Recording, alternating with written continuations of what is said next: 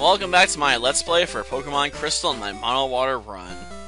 Unfortunately, this is the one with the most grinding to do, to be honest. I have been working my Pokemon's hard in this run, so I really need to build up all of them, just about. Outside of Feraligatr and, you know, Lapras, aka Bowen. I don't want to rely on Bowen for everything, but the way it's going, yeah, we might be basically running through the fourth. Only a handful of water Pokemon. Yeah, definitely need to get the rest ready, though it should be easier at this point to start doing that, to be honest. Because once we get to Victory Road, we can start grinding on high-level Gravelers and stuff, so we'll have lots of targets we can mess with. Rather easily at that.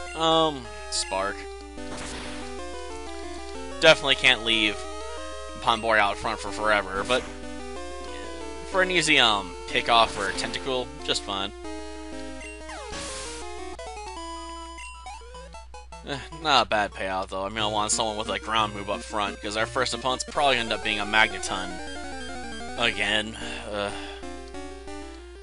Actually, I think we can bypass most of the trainers in Crystal, which I may just do to save on time. Because I got other stuff I want to get to, like, lunch. Oh, well, maybe we'll get lucky and it won't do anything this turn. Oh, nope, didn't get me. Take that, Tentacruel. Ha! You got to move, but you wasted it.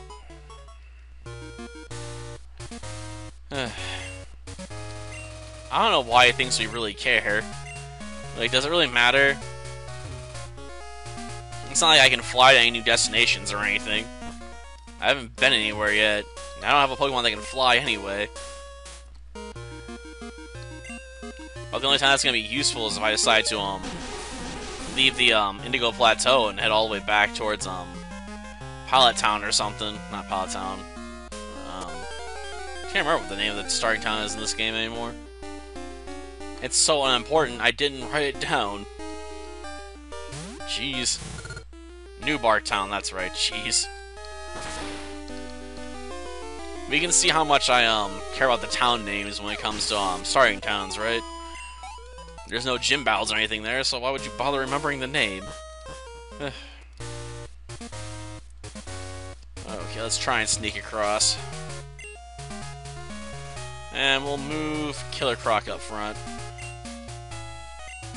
I mean, I'm assuming Bowen has the Amulet Coin, but like I said, if we're gonna get caught by that one guy, I'm assuming he's still gonna have a Magneton to start with, so being able to bypass that's a good idea.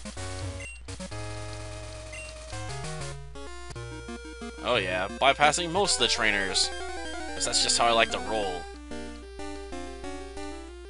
I might come back and fight them later, to be honest. They do provide good experience. Or better experience than I get from fighting in a cave. Okay. Then this way a bit.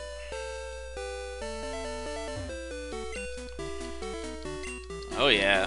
Why could almost always that house without having to fight anybody. I don't think we can bypass that one guy that uses Espeon, though.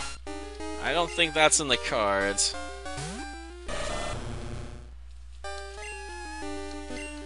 Oh, whatever.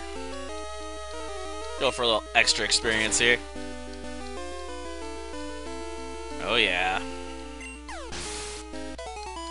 Didn't stand a ghost of a chance. Tentacruel. Actually, has a Tentacool. Tentacruel's its evolved form. Jeez. Just need more sleep, but that's basically what I've been doing the last 2 days for the most part. It's just catching up on the Z's, man. Done some grinding, but for the most part, I've just been sleeping the better part of my days away. Well, if Richard wants to battle, Richard can battle alright. I don't think it's gonna go well for him, though. I mean, we do have a strong bite attack to whip out. Yeah, I'll raise your Psybeam with a bite attack. Darn, not as effective as I thought it'd be. Well, let's try digging then. Well, I guess it makes sense. Darn. Guess I should have went with Surf. I don't know. At least I would have got stabbed with it. Killer Croc's bites aren't as bad as I thought they'd be. Darn.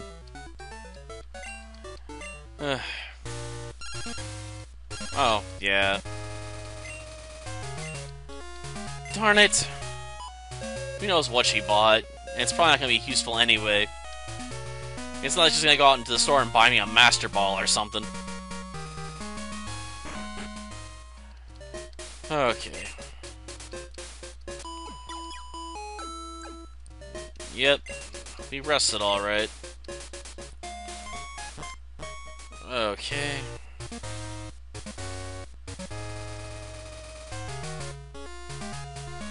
Weird. She just all of a sudden stopped. And yeah, it is a bit strange in this one you actually can bypass that guy, because in the other versions, you know, they don't give you that option. Or maybe they just realize that battling trainers is not the really important part to most people in this game, because most of the trainers are a joke. But Siphius absolutely had to win at any cost. I felt so sorry for his Pokemon. They're battered and bruised. And it looks like he doesn't give them proper medicine either. One of them had a weird growth. Well, let's go for it. Definitely I'll lose the speed advantage here. What, I won? Man, what happened to Rapidash? It's like one of the fastest Pokemon in the last game. Why all of a sudden is it struggling to keep up with even a crocodile? Huh. Don't get it. But, you know, whatever.